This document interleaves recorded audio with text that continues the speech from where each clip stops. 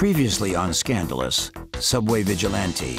Back then, in 1984, crime in New York City was awful. Goetz boarded the number 2 subway going downtown. The incident began when he sat down in the subway car across from 4 guys. Troy Canty got right up into his face and said, "Give me $5," and kind of smiled like as if you had a choice. Bernhard Goetz couldn't fight his way out of a wet paper bag, so he depended on the power of the gun.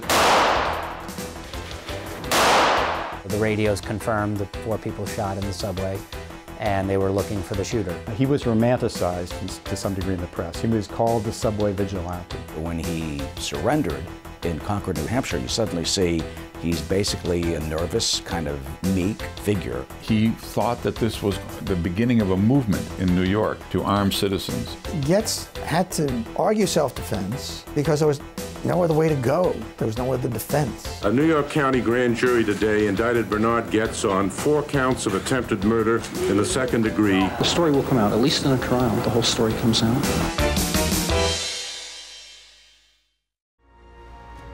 The subway systems in 1984 were a mess. He stood up to violence on the subway.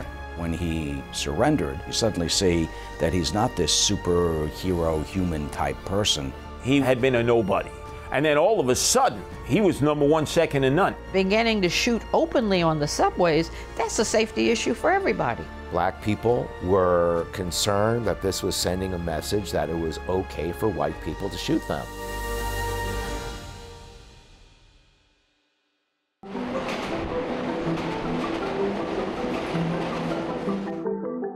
Goetz's attorney, Barry Slotnick's pretrial motion to dismiss the grand jury indictments was denied.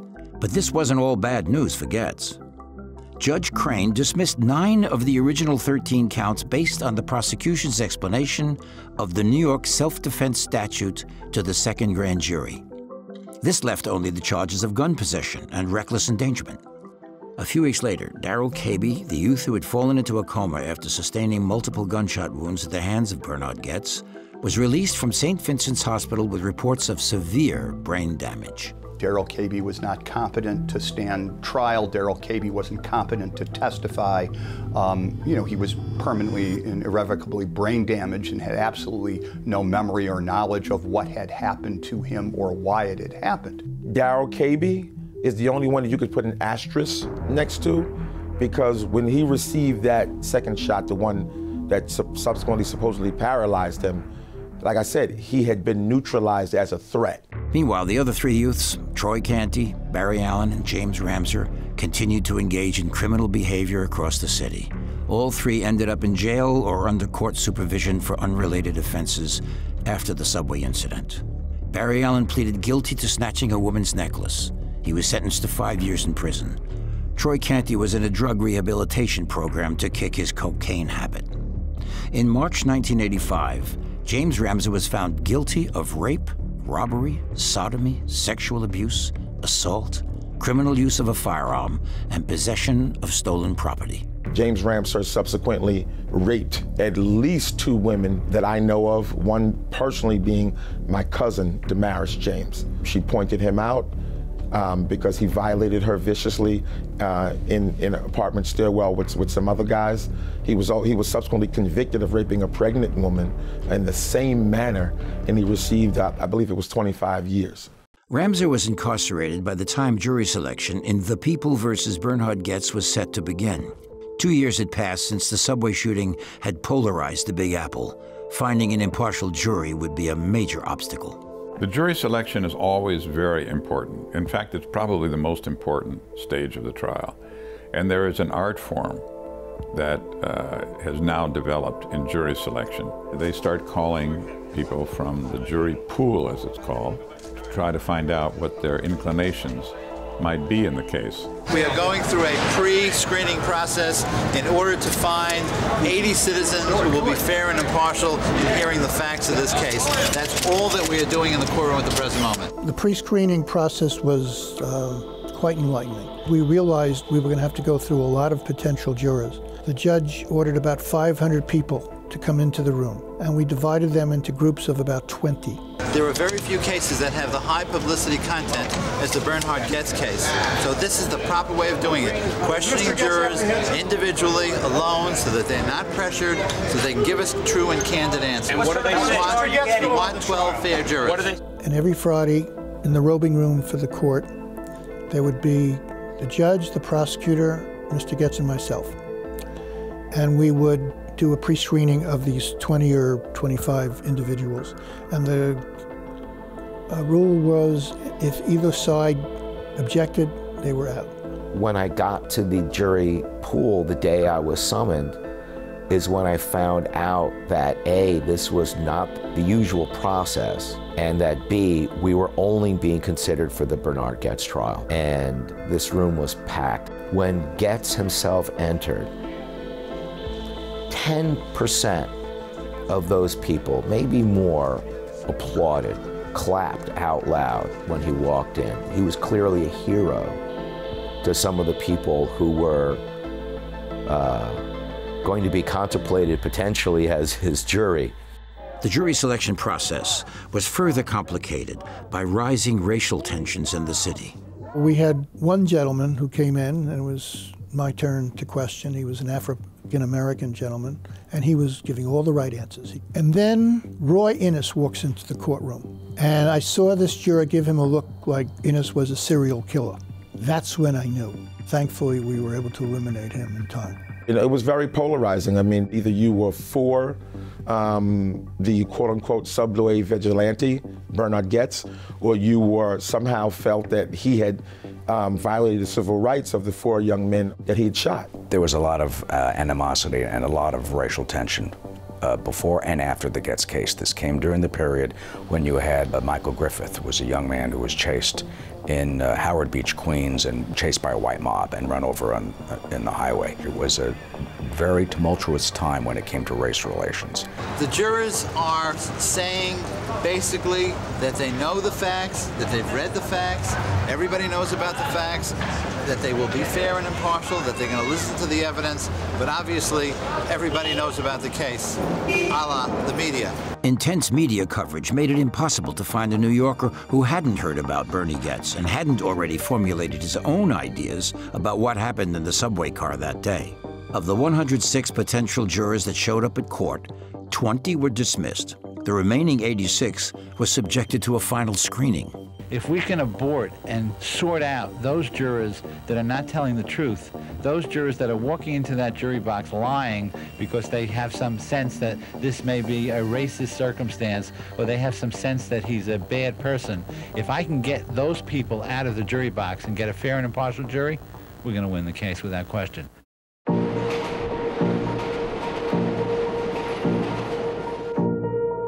Good evening. It took the biggest courtroom they have to start the Bernhard Goetz trial today. When Goetz shot 4 young men on the subway, it caused a sensation around the world, and that, of course, means a crowd just to find enough jurors. And it means a big pack of reporters ready to tell the world if Goetz will have to go to jail, maybe up for 25 years, or whether the jury will believe that he was a frightened victim. As the trial approached, reporters questioned Goetz everywhere he went, and more often than not, the man now known as the subway vigilante gave them just the answers they were hoping for. Bernhard Goetz chatted and seemed somewhat relaxed at his lawyer's office early this morning, even though for the last 2 years, the 39-year-old has had to live with attempted murder charges. Today, Goetz moved one step closer to going to trial, jury selection. But before he went inside the courthouse, the man who's been called the subway gunman reiterated his belief that crime victims should fight back. When a person walks on the streets, there's a, or travels on the subway or goes anywhere in New York, there's a possibility that they're going to be killed, injured, or maimed. It was very hard to keep him from commenting. Bernhard Goetz did not help the situation because he didn't seem to understand that people were taking sides on this issue now because of the color of his skin, not because of the victimization that he went through. The things I said, I believed, and I still do believe. In hindsight, I don't think I should have said them because it stirred up everything again. Bernie, this way. On April 27, 1985, Bernhard Goetz finally got his day in court. The scene outside the courthouse was nuts. Bernhard Goetz, KKK, different names, same It was just constant protests on both sides. You had supporters of Bernhard Goetz, you had the Guardian Angels and Curtis Sliwa. We can't condemn victims when they minded their own business. We have to attack the predators. Then you have people on the other side who are against Goetz, led by Al Sharpton. We hope to see Goetz convicted because he presumed that because they were black, they were criminal. We were up front in providing security for Bernhard Goetz so that he could get safely to and from the court, join his legal team. And I can see in the faces and the minds of the general population that had to use the subways and had been victimized themselves, they were somewhat torn now. And they started taking sides based on the color of their skin. I will be prosecuting those 4 thugs that ventured upon Bernhard Goetz and meant to do him ill will and rob him.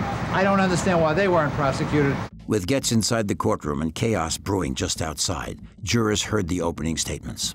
Assistant District Attorney Gregory Waples told the jury, evidence will show that the defendant shot these 4 teens not because he feared for his life, but because of a twisted, self-righteous sense of morality. The prosecutor was arguing that he did not act reasonably, that there were alternatives available to him. He could have just pulled his weapon and didn't have to shoot. That was the essence of the prosecutor's position. The defense would need to persuade the jury that Bernhard Goetz was neither a Rambo nor a vicious predator, but that he had acted in self-defense, a difficult feat given the complicated legal nuances of that defense. What Slotnick showed in the trial is it's not society's view of what happened, it's what was in Bernhard Goetz's mind. Would a reasonable person have reasonable fear that his life was in danger or that he would be harmed? It's a night when the jury is digesting what it heard about Bernhard Goetz today. This was the opening of the trial New York has been waiting for. It's the case New Yorkers have been hotly debating among themselves for over 2 years. Is Goetz a vicious vigilante or a victim fighting back? My father always said, what if Bernie didn't have a gun that day and happened to be a martial arts expert? What would people have done? You know, if he had disarmed and laid everybody out just using his hands, would he still be considered, you know, a vigilante, or would he just be a victim who could take very good care of himself? The divide amongst New Yorkers over Bernie Goetz was growing wider, but it was about to become an abyss. No one made a sound at Bernhard Goetz's trial today, not a whisper, not a cough. They were fascinated by what they heard on a tape recording. For the first time in public, Goetz's own voice was telling what happened on that afternoon when the shooting started on that subway car. The prosecution played a 2-hour tape that Goetz had given the New Hampshire police a week after the shooting. On that tape, Goetz sounded nervous, but was fired up to tell his story. The interesting part of the confession is that he proceeds with the confession despite not having been given his Miranda warnings. That was the first time he was sitting down and actually talking to somebody about it. And he wanted to. This was not somebody who got caught. It's somebody who walked into the police station. He says, I was a crazy, sick animal. I had rage. I wanted to kill them. I would have gouged their eyes out if I could. And there are other sides in which he says that he was scared and he knew that they were going to play with him and he was terrified. Yet, once Goetz described taking the additional shot that wounded Darrell Cabey, both sides fell silent. I was so out of control. I looked at the barrel against his forehead and fired. It was an expose of an anguished man in mental, emotional torment. I think the tapes are clear. Bernhard Goetz was being robbed, and he justifiably shot the robbers. That, he says on the tapes, there's truth, there's honesty to what's on the tapes. So clearly, there's no question, the best witness in this case has been presented. That's Bernhard Goetz on tape.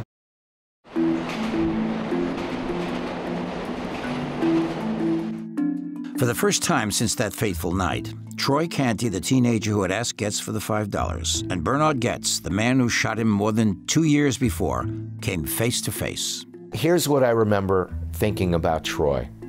I could see right away why he was the leader of this group of friends. Dressed in a suit, tie, and protected by immunity, Canty took the stand. Questioning began with prosecutor Gregory Waples' cross-examination. At first, Waples asked Canty questions to reveal the 21-year-old's criminal history as a shoplifter and petty thief who supported himself by stealing up to $200 a day from video machines. Canty admitted his friends were carrying screwdrivers, but he was not. The teens intended to use the tools for breaking into video machines.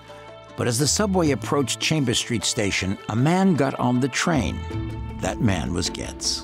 Canty testified that his hands were empty. He had no screwdrivers, no weapons, and that as far as he remembers, the other three teens were sitting behind him. Then, Canty showed the jury how Goetz turned his back to him and went inside his jacket. The teen told the jury Goetz then pulled out a gun and started firing. Waples, Canty's attorney, claimed the young man was merely panhandling, while Goetz had insisted it was robbery. I felt that he was being honest in his testimony. He felt no threat, having been given complete immunity. The prosecution's objective was to present Canty as a cleaned-up young man and a cooperative witness.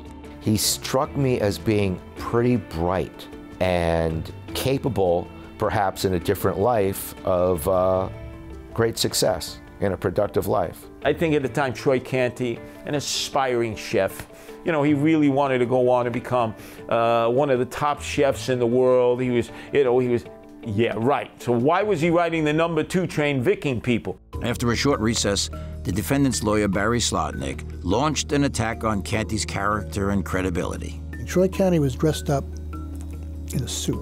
I was able, before the trial, to find 4 pictures of these kids, one of each, arrest mugshots, or in the case of Ramsour, a particularly nasty photo. I had blown them up to poster size. I had them on easels.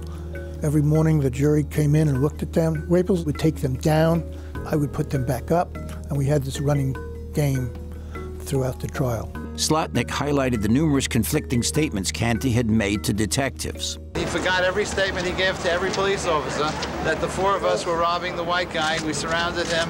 He forgot all of that. I guess I'll just have to bring the police officers in to remind the jury and show them. Troy Canty testified that Goetz fired the 5 shots in rapid succession, what Slotnick called the key to the case. He said that rapid succession leaves no place for this lone, so-called execution shot that paralyzed Darrell Caby. Following Canty's testimony, tension in the courtroom reached new heights when the next teenager was called to the witness stand. The most dramatic and surprising moment in the trial of Bernhard Goetz came late in the day when prosecutor Gregory Waples called James Ramsour to the stand. Ramsour was serving 8 to 25 years in prison for a rape and robbery he committed after he was shot by Goetz.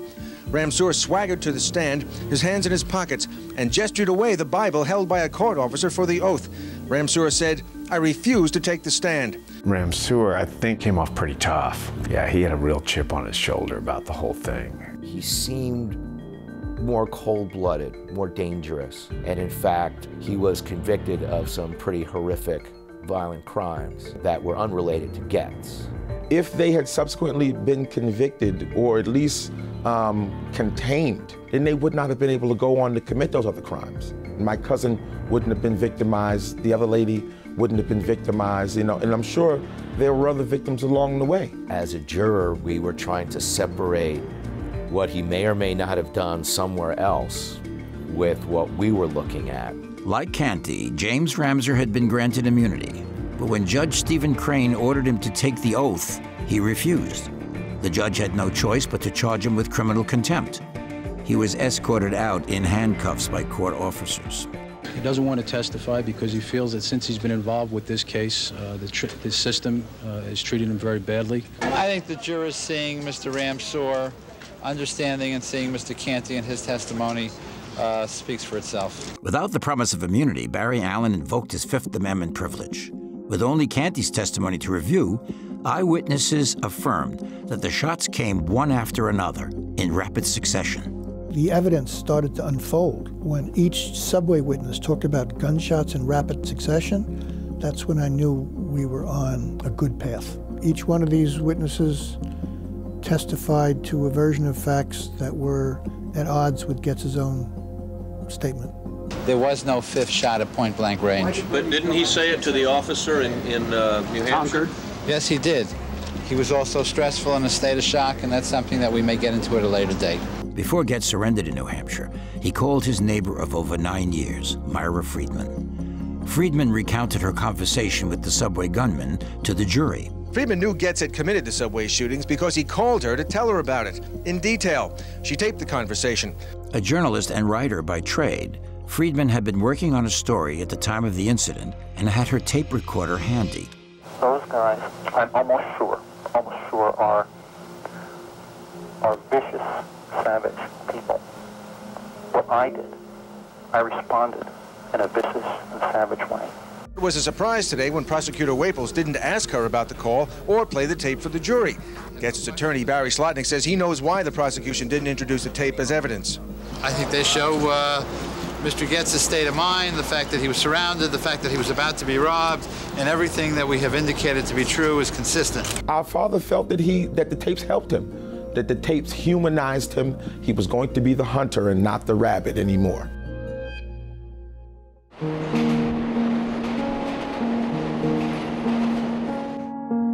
The jury had heard the voice of Bernhard Goetz echo through the courtroom in his initial interview with New Hampshire police, but now it was time to see parts of the confession. This would be the jurors' only opportunity to observe and hear the subway gunman. Oh, you know, just when I hear New Yorkers speak, I don't even want to. The dramatic videotape was presented by the prosecution. Goetz appeared uncomfortable, angry, rambling at times.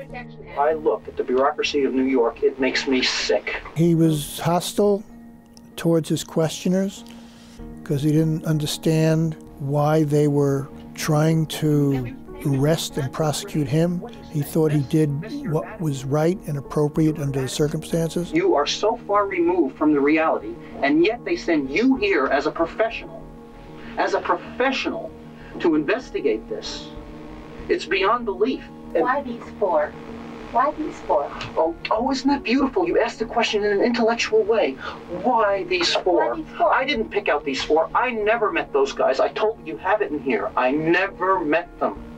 Goetz described the moment he was approached by Troy Canty. The guy, his exact words were, "Give me $5. That's bullshit. The robbery has nothing to do with it."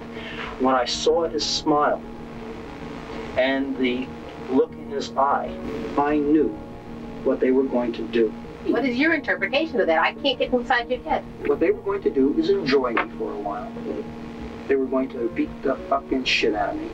Because of the videotape, the jury was able to see him in a sympathetic light. And you can better put yourself in his shoes. So I believed he was really trying to be honest in his videotape confessions. The electronics technician showed no remorse. He called himself a cold-blooded murderer and acknowledged that he had fired a second time at one of the youths point blank.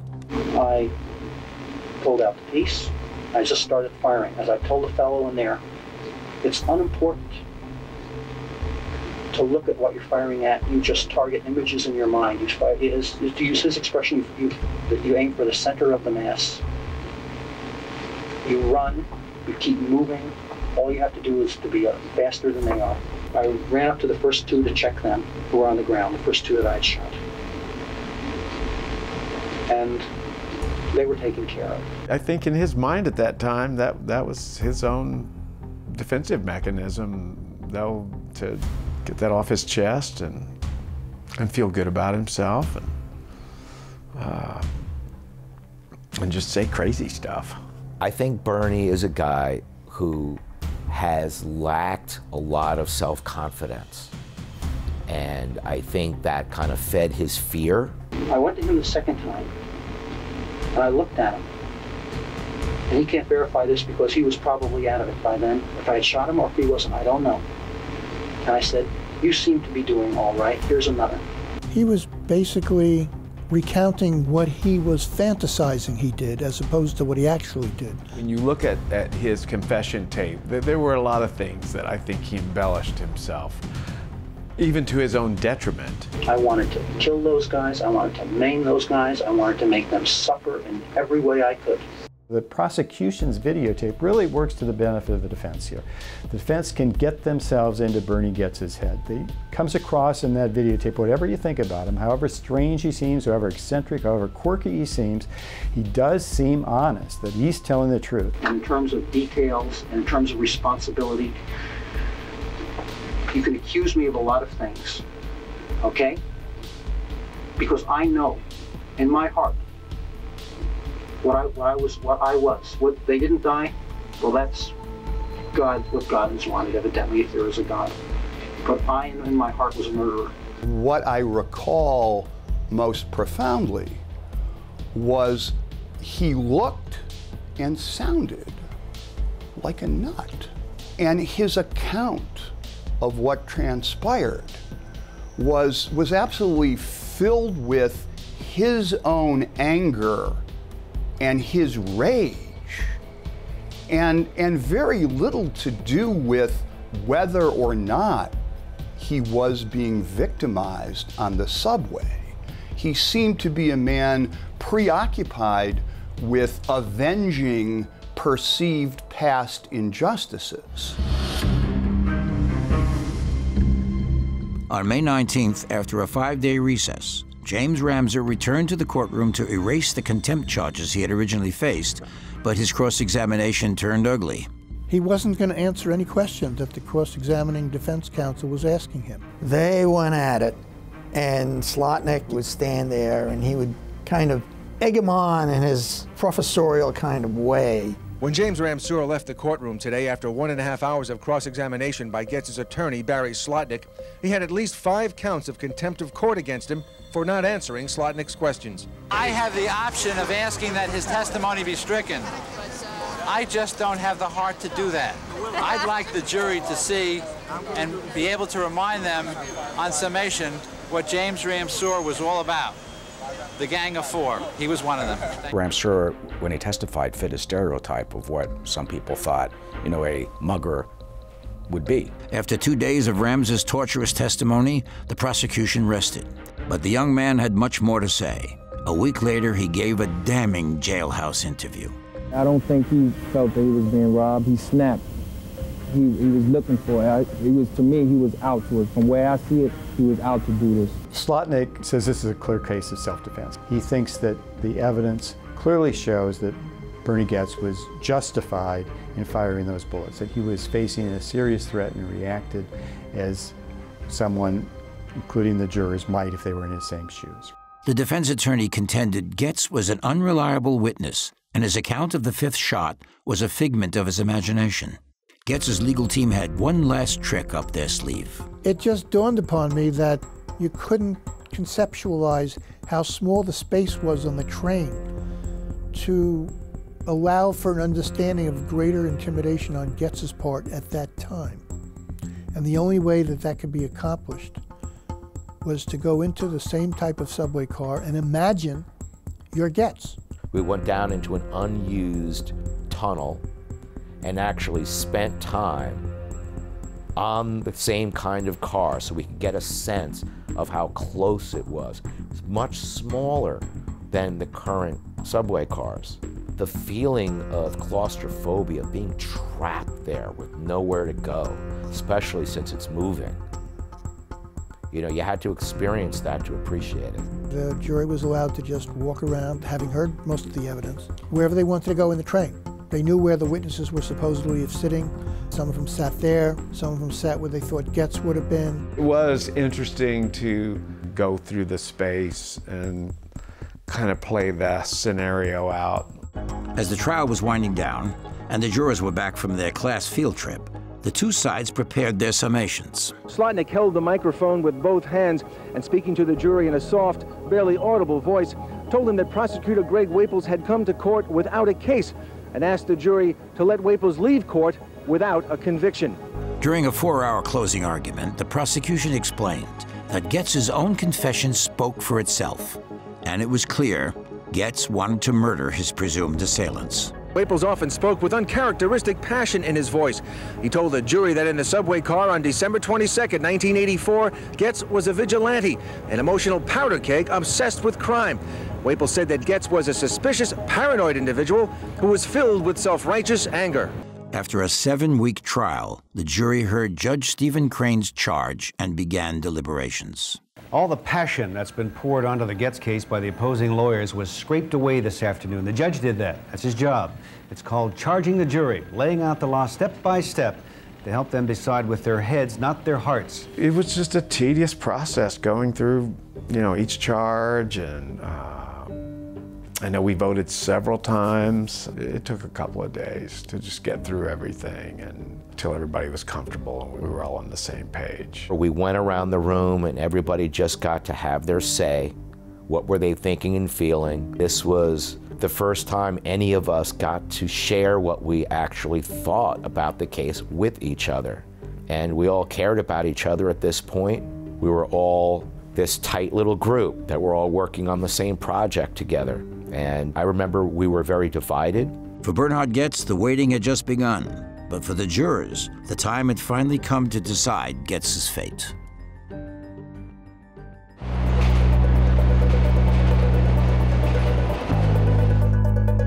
Following 4 days of deliberation, the jury acquitted Bernhard Goetz on all major charges in the shooting of 4 teens on a New York City subway train.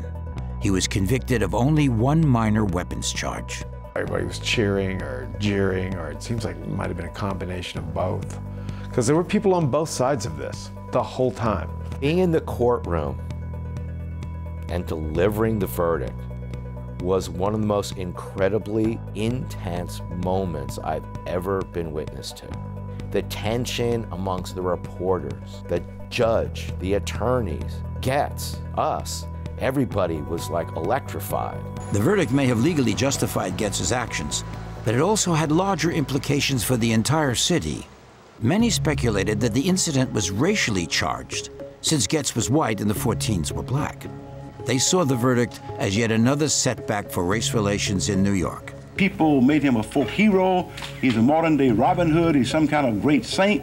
And we think that that is absolutely wrong, that we're glorifying, dignifying, and honoring the wrong type of activity, and this should stop. A jury with 2 blacks and an Hispanic on it decided that his defense of self-defense was such that they accepted it. Now, we have to accept their judgment even if we don't agree with it. Had it not been for that one conviction on the illegal handgun charge, there would have been major problems in the streets for weeks to come. Bernhard Goetz had no real supporters in the black community. And it was one of the first times that I had seen such a stark disparity in reaction between the white community and the black community, which said a lot more about the deep-seated racial divisions in New York City than it actually said about the shooting itself. People looked at this case and our verdict as being a decision being made about their lives and their issues in our city,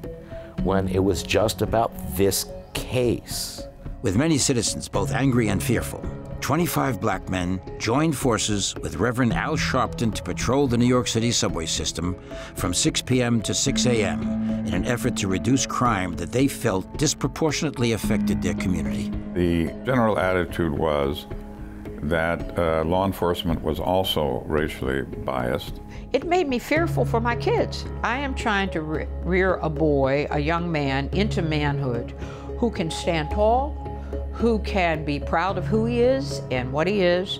And if he can't stand up and look at white people, men or women, in the eye without feeling like they're intimidated or ready to run or ready to harm him in some way, how can I protect him? Time passed, but the collective anger resulting from Goetz's acquittal continued to spread. Barry Slotnick, Goetz's defense lawyer, was attacked outside his office in Lower Manhattan by an unidentified man who fled on a scooter. Slotnick suffered a broken wrist, in addition to numerous cuts and bruises. So the trial itself, guilt or innocence, is in the hands of the jury, but then sentencing is in the hands of the judge. And Crane decided to compromise on the 1-year rule and gave him 6 months. Goetz was sentenced to 6 months in jail, 1 year's psychiatric treatment, 5 years probation, 200 hours community service, and a $5,000 fine. He ought to kiss his rabbit foot, thank his lucky stars, and praise his God. Leave him alone. Putting him on Rikers Island is just going to make it that much worse for others who might contemplate fighting back when they're in the victim position. I hope it doesn't send out the message that vigilantes get rewarded and get slaps on the wrist for shooting down 4 young black men and sending one to to a lifetime of paralysis. I thought that was appropriate myself, simply because I believe that everyone who has an illegal gun, I believe they should never get less than a year. It sends a bad message, a chilling message to decent citizens who must defend themselves, defend their lives against criminals. I think what he did was totally right. People do worse things, and they get off with probation. Well, 1 year, well, at least he's doing time. He should do more than that, really. We're going to argue that prison for Bernhard Goetz is totally inappropriate because it is unduly harsh. It is psychologically oppressing. He's been a prisoner of the system for 4 years, and that a non-custodial sentence is much more appropriate. An appellate court affirmed the conviction and amended the sentence to 1 year in jail without probation. When asked by Judge Crane whether he had anything to say, Goetz stood up. This case is really more about deterioration in society than it is about me. Gregory Waples seems to be concerned that society needs to be protected from me. And I don't believe that's the case. Society needs to be protected from criminals. The confessed gunman served 8 months. Our trial, it affected everyone in New York emotionally because everyone used the subways. Everybody was either black, white, or someone of color in between who was affected by race relations one way or the other. Safety and violence in New York was a universal experience for all of us. So everyone was very emotional about this case. And I think that's why it still has relevance today.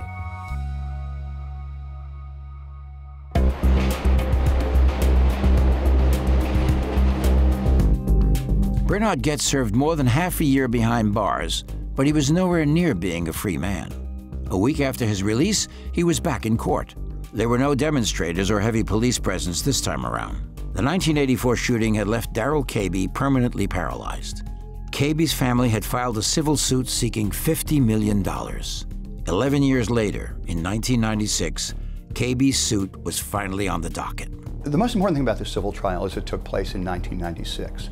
And the city was a very different place than it was in 1984. Things were getting better in New York. Crime was no longer the #1 concern of the citizenry, and was not even the #1 concern of white people. So the city had changed, and you were taking this racist episode, this spasm of white rage and white lash and anger, and trying it in a very different city.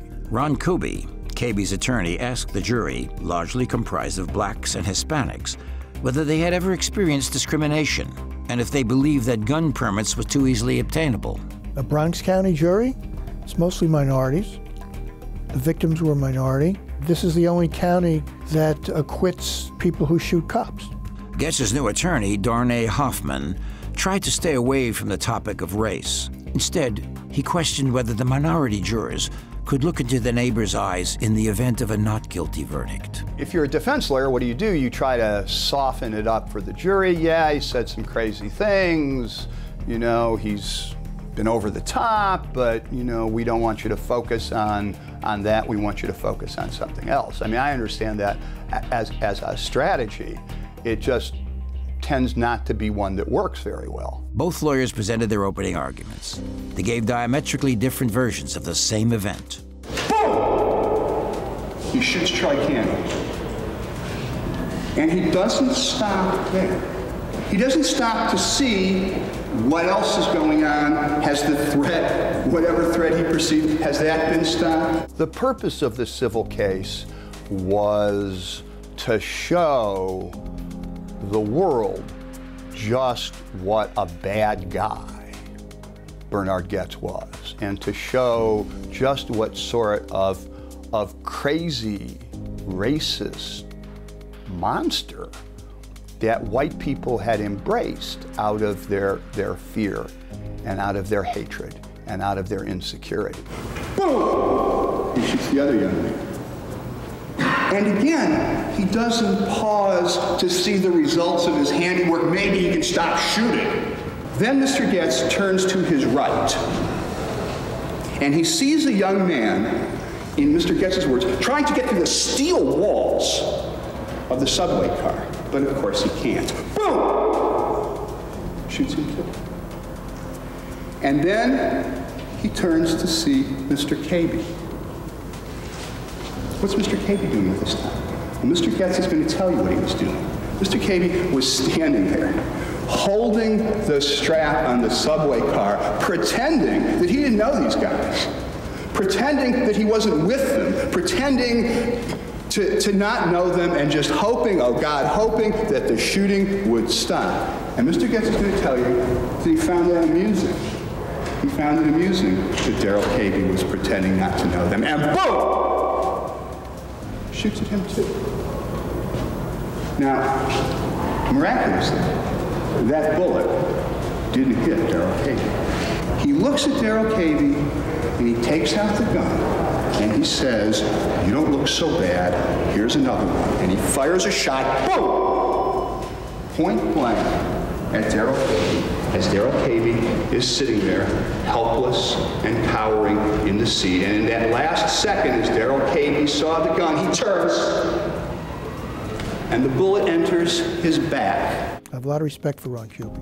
He's a brilliant, devoted, hard-driving lawyer who we've locked horns several times when we talked about this case. In the civil trial, he was the captain. He's a formidable opponent. In his opening statements, Goetz's lawyer posited that the one on trial should be Darrell Cabey, not Bernhard Goetz. Darrell Cabey is asking for $50 million. And when you consider the facts of the case, the most important thing to consider is he asking for $50 million solely because of his injuries, or is there another element here? Is he asking for $50 million because he chose the wrong man on that day? For the first time since the 1984 shooting, Bernhard Goetz testified under oath. Darrell Cabey, the teen paralyzed from the waist down, watched from his wheelchair. The strategy that I chose was not to offer competing narratives, not to say, well, Goetz says all of these things, but all these other people say all these very different things, so choose who you believe. Because that would still allow the audience, which wasn't the jury, it was televised, there was daily coverage on multiple stations, to allow the audience of the American people to make a choice. If anyone expected apologies from subway gunman Bernhard Goetz, they've been sorely disappointed. Did you state on videotape that when you started firing, your intention was to kill them? Yes. Did you say on videotape that your intention was to, quote, murder them, close quote? Yes. Did you say on videotape that your intention was to make them suffer as much as possible? Yes. And it's fair to say that you were being vicious. Is that right? Yes. And it's fair to say that you were trying to do anything that you could to hurt them. Is that right? I was trying to get as many as I could. Goetz coolly described the event. He said he shot to kill, not because one of them had demanded $5, but because of Canty's demeanor and facial expression. Our entire civil trial was based on showing the jury Bernhard Goetz's own words and statements over a period of time. Once he made those statements where he acknowledged that he was not in fear for his life, once he acknowledged that Darrell Cabey didn't do anything to him, didn't even get out of the subway seat, was just quote unquote with the other guys, as though that was deserving of some sort of death sentence, that he didn't think he was being mugged, and that he had been waiting for this moment for years with his little .38 gripped in his hand. When I saw the smile on his face and the shine in his eyes that he was enjoying this, I knew what they were going to do. Is that what you said? Yes.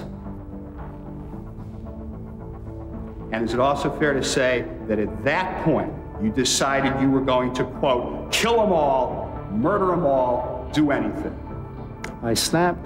He saw a gleam in the eye, a shine in the smile. That's enough to get somebody killed in Goetz land. Goetz spoke about 2 other incidents before the shooting in which he did not fire his gun when he felt threatened and verbally abused, and one in which he believed a white panhandler deserved to die. And you pulled the gun? Yes, I spun around and pulled the gun out. And you said, I'm going to blow you away. Is that right? or I should blow you away, something like that. Mm-hmm. And you described him then as scared, is that correct? Yes. By the way, he was a white guy, if that would interest you. Excuse me, Judge. And you also said he deserved to die. Did you not? Well... Excuse me, Mr. Goetz. Did you also say that he deserved to die? Well, he was acting like such an asshole. I did say that, and I felt it at the time. And why did he deserve to die, Mr. Goetz? Because he was acting like a total asshole. And in your view, people that you perceive to be assholes should be killed? Well, in many cases, it might make the world a better place. He wasn't prepared properly, in my view, and he certainly hurt himself. It's clear that because of Bernie's compulsive truth-telling, that he's a lawyer's nightmare, but he's a jury's dream. The fact of the matter is that juries love guys like Bernie because they don't have to wonder, is this guy telling the truth?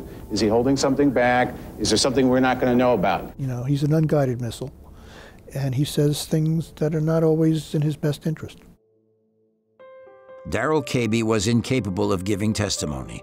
His mother, Shirley, spoke in his stead. She described her son's life since the shooting. Does Darrell go out with friends? Oh, no. Does Darrell have any girlfriends? No. He was conscious and he could speak, but he functioned at the level of an 8-year-old. Mrs. Cabey told the jury that her son basically needed help with everything. He couldn't stand, walk, or dress himself. He was now spending most of his time glued to the TV. My son was shot by Bernhard Goetz, December 22nd. And our whole lives just changed. Obviously, if any of these 4 individuals were sympathetic, it would be someone who had been made into a cripple by a bullet that was fired from Bernie Goetz's gun. And this is something that his civil counsel in his civil trial was able to capitalize on. Mrs. Cabey, who is Darrell's primary caretaker? I am. And if something were to happen to you, who would take care of Darrell? I worry about that every day. Well, subway gunman Bernhard Goetz shot from the hip, then he shot from the lip. And soon a Bronx jury will decide if Goetz will have to pay for it. He's being sued for $50 million by Darrell Cabey, who was paralyzed in the subway shooting. And things got pretty heated as both sides presented their closing arguments today. Goetz's lawyer told the jury his client may be a jerk for uttering racist comments, but he had acted out of fear. And then you realize from the smile of this person, and you realize that you're in this life-threatening situation, and you snap. That's it. You just work on instinct. You just start firing. You just sweep right across. In his closing arguments, the defense admitted that Goetz's own words damned him, but that he should not be condemned for what he thinks, but for what he does. You can say whatever you want about Bernie Goetz, but the one thing you can't say is that the man is a liar. What did Darrell Cabey do to Bernhard Goetz? Nothing. Ever. What did Bernhard Goetz do to Darrell Cabey? He shot him in the back. The jury decided Goetz was liable for $43 million in damages and awarded Darrell Cabey $18 million for pain and suffering and $25 million for punitive charges. I was not surprised, given the reports about the way the testimony was going. And it was expected. I know that Cabey was going to go for blood, and he drew it. The head of a civil rights group says he's outraged by the verdict in the Bernie Goetz civil case. Roy Innes of CORE said the verdict gives criminals the okay to go out and commit crimes. Darrell Cabey is a common street criminal that deserved whatever he got. Everyone knows it. Everyone knows that he was in the process of committing a crime, a robbery. How does he get rewarded by our system of justice for his criminal acts? Bernhard Goetz filed for bankruptcy today in Manhattan court, a week after a Bronx jury ordered him to pay Darrell Cabey $43 million. Today's emergency bankruptcy petition delays any collection of Goetz's assets until a trustee discusses his financial worth with creditors. Those assets, however, were worth only $17,000 in total. Hoffman says the emergency filing will help protect Goetz's belongings, but does not affect the $43 million judgment. We all realize that Mr. Goetz can't possibly pay the entire judgment, but Mr. Goetz is going to have to work for a living. Those wages are attachable. Mr. Cabey will be his partner, in a sense, for the rest of Mr. Goetz's life. This debt was not discharged in bankruptcy, but we monitored Goetz's finances, and there was just really nothing there.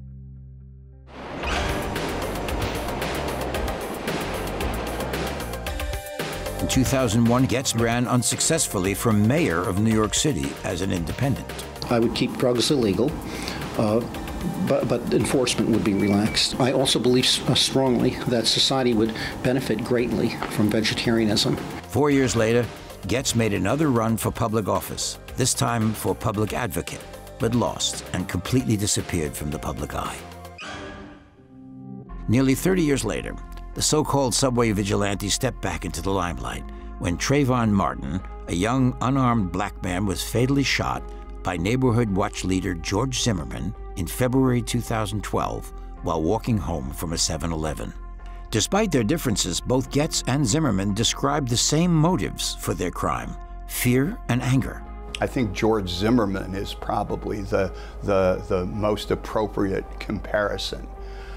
Where we hear a narrative and we don't know, and then we hear more details and realize Trayvon Martin died because he had a bottle of iced tea and some Skittles.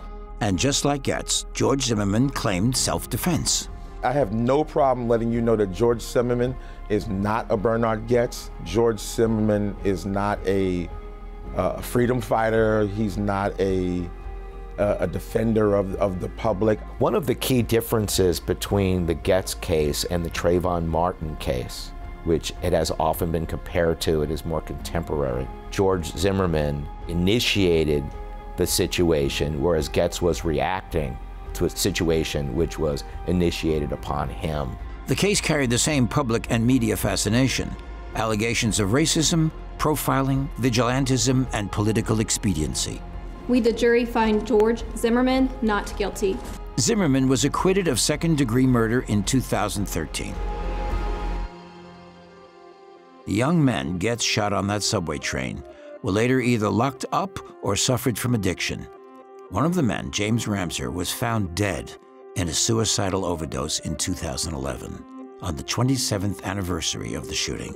That same year, Goetz made headlines when he was arrested for allegedly selling $30 worth of marijuana to an undercover officer. Goetz rejected a plea deal offer involving 10 days of community service, calling the case baloney, certain that the prosecutors wouldn't bring it to trial. The charges were later dismissed. These days, Bernhard Goetz still lives in the same building he inhabited back in 1984. He spends his days playing with squirrels. He collects squirrels. Who do you know collects squirrels from the nearby Union Square Park and has them running through his apartment as they gather up the nuts? The guy is truly an eccentric.